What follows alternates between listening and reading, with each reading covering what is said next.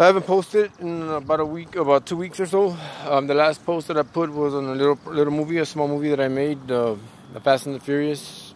It was basically different scenes overlapping New Reaches Organic Audio, which was a song that came out in the movie.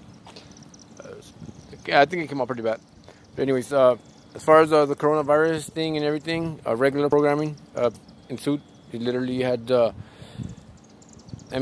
addressment again. Basically, it's been a delegation project every step of the way.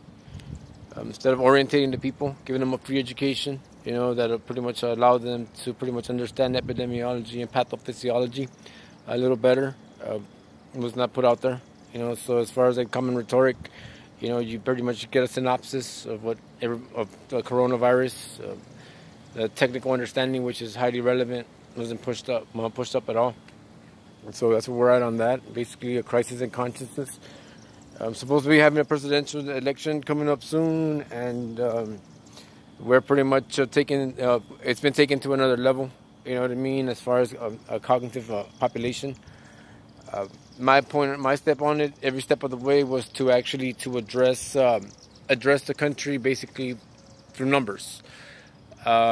No bourgeois, bullshit talk, about, another person's credentials, another candidate's credentials, and take the more populist point of view. Republican and Democrat basically are very elusive, as far as in the representation of the country, a person's status, our financial mobility, things and the like. And the populist party will probably be the most cognitive approach towards addressing the country. To say, instance, populist party would actually address the U.S. Census Bureau and the dynamics behind the infrastructure every step of the way. We don't have that. We have medieval feudalism. We've had medieval feudalism. We have one presidential candidate basically discrediting the other, in a contest, instead of basically addressing numbers and, working together basically to making the country great again, as they would say. So that hasn't been pushed forward. You know what I mean? So the marketing approach where basically you're addressing numbers and their dynamics has in front of the equation.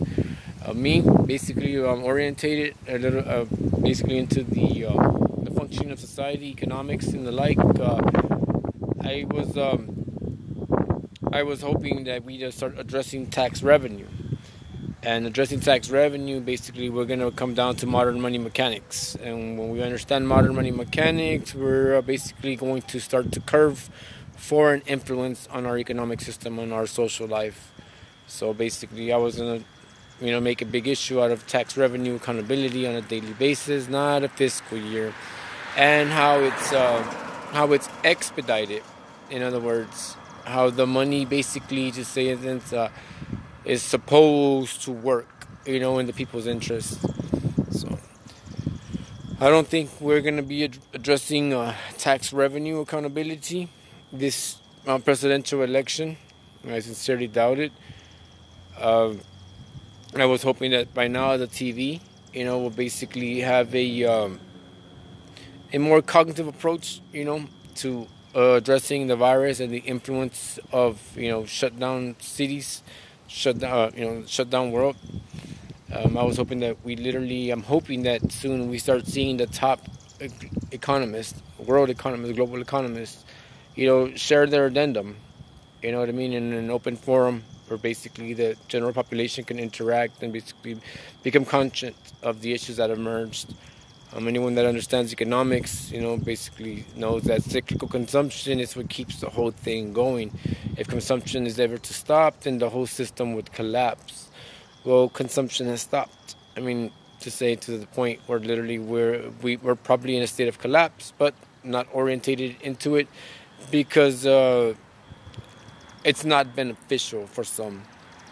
But ultimately understanding those factors, you do want to address and assess basically how our money, or the lack of our money, how it plays a role, in maintaining civility and maintaining order. So again, trying to get the top economists to share their points of views. I haven't seen yet. Maybe on, not on public TV would go. So again, you know, we're still in a crisis in consciousness. I'm no longer doing the zeitgeist movement.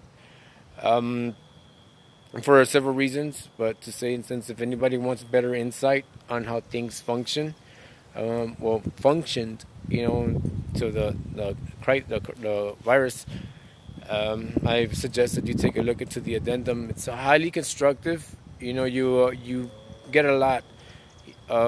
You don't have to be a scholar, you know, Ivy League scholar, to understand these addendums.